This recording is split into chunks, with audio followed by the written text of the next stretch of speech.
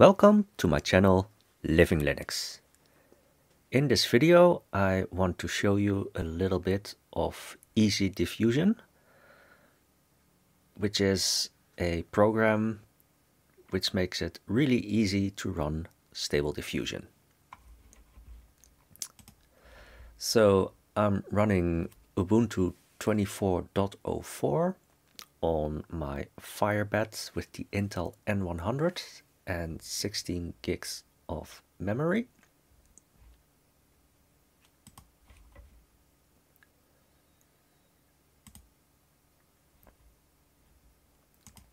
So first I wanted to try the web UI from Automatic 1111, but I ran into an issue with Torch, and it seems that you have to be on a specific version of Python.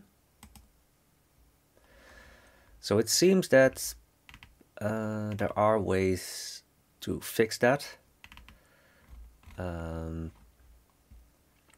in the end I settled for Easy Diffusion. So you can download it for Linux. This is actually the download link. So as soon as you hover above it, then you can see the underline. I already downloaded it, I extracted it, and then what you have to do is just execute the start script.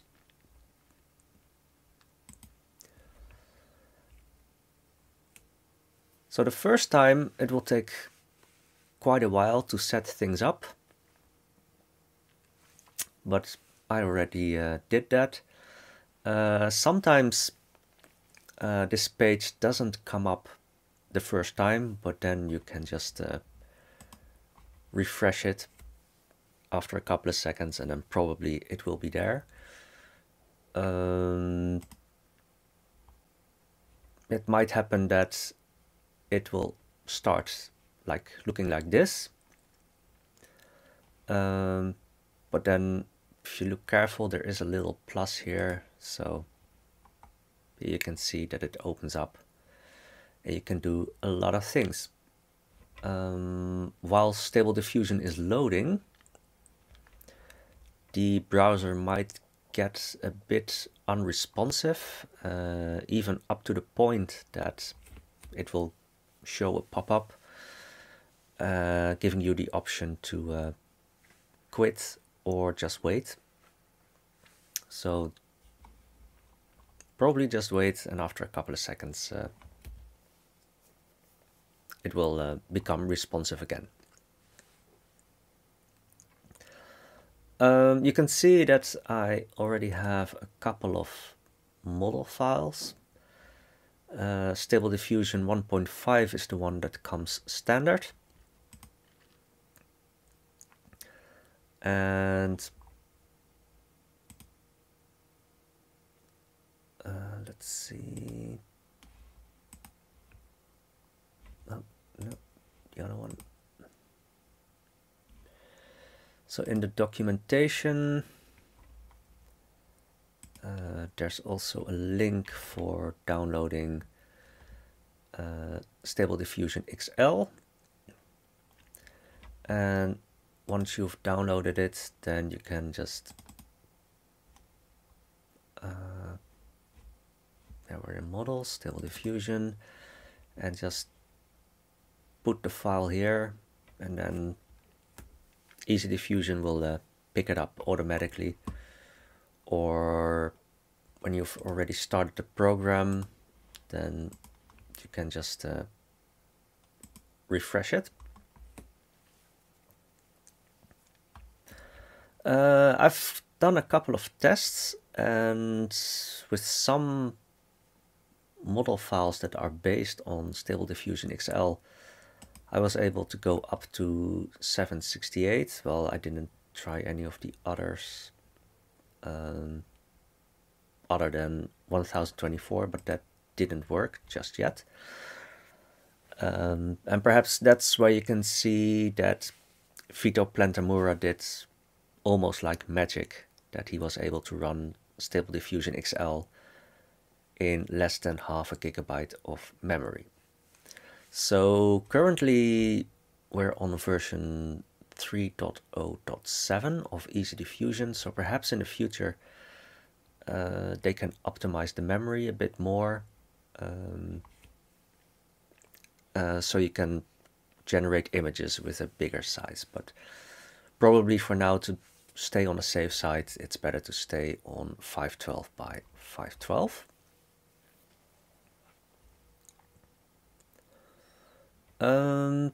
Yeah, Easy Diffusion has a lot of options. Yeah, also like the output formats, JPEG, PNG, WebP.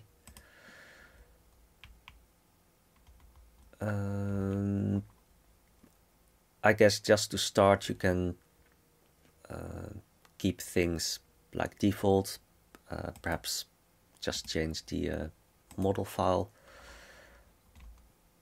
If you're feeling a bit adventurous, there's also image modifiers. So one of the things that you can probably have an idea is that you can generate images in a certain style. Yeah, probably Picasso is a very distinctive style. And you can choose between landscape mode and faces.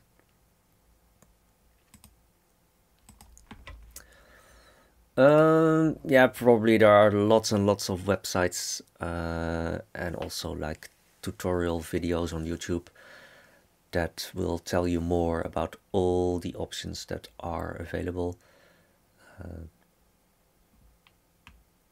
I think it's a bit too much to go through all of them. To be honest, I haven't even tried all of them yet, so I wouldn't even be able to tell you everything. I did already test a couple of things.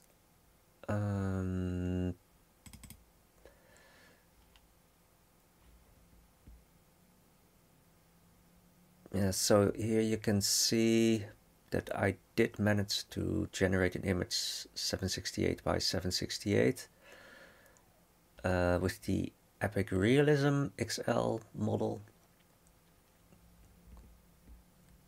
But again, it's probably better just to stay on 512 by 512. Yeah, as soon as you have a generated image, when you hover above the image, you get all kinds of options.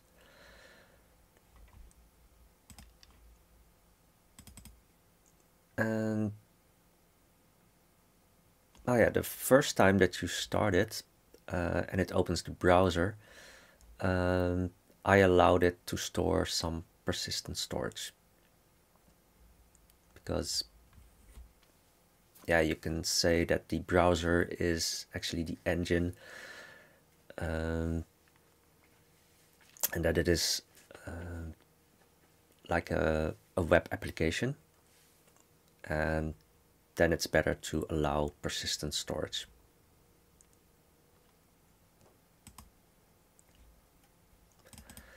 So again, the Epic Realism model XL 768 by 768. Here you can see that it took 36 minutes. So yeah, let's just say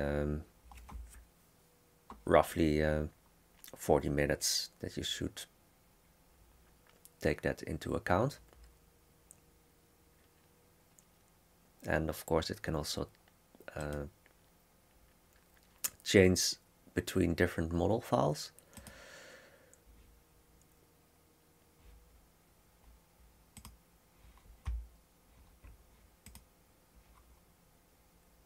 So if you want to get some more model files, you can go to Civit.AI.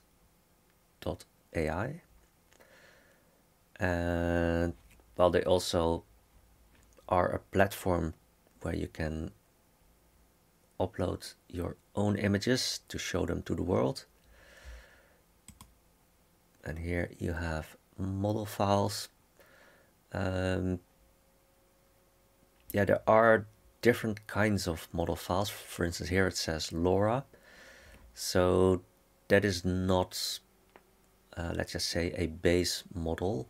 And if we go to Easy Diffusion models, then you can see that there's also a separate directory for LoRa. So you have to put them in the right folder. So for instance, I think this one is also quite popular, Epic Photogasm. Here you can also see where it is based on, so Stable Diffusion 1.5. And I also used Epic Realism XL. And here you can see that it is based on Stable Diffusion 1.0.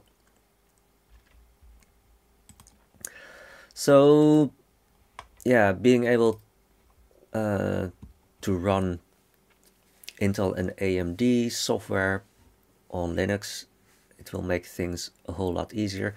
I tried to install Easy Diffusion on my Racha Rock 5B, but during the installation I already saw that one of the modules, it failed, or one of the components failed, and at the end I got an error about SDKit. So yeah, unfortunately I wasn't able to run it on ARM. Well, they do have a version for Mac, but that's probably really specific for macOS.